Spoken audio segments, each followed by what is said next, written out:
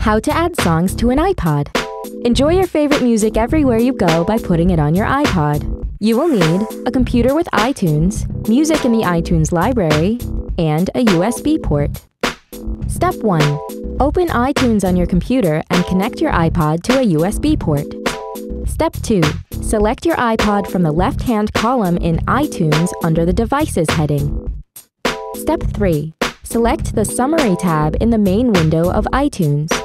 Step 4. Check the box under Options that says Manually Manage Music and Videos and then click Apply.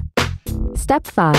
In your library, find the location of the music file you want to add. You must import CD tracks into iTunes before you can add them to your iPod. Step 6.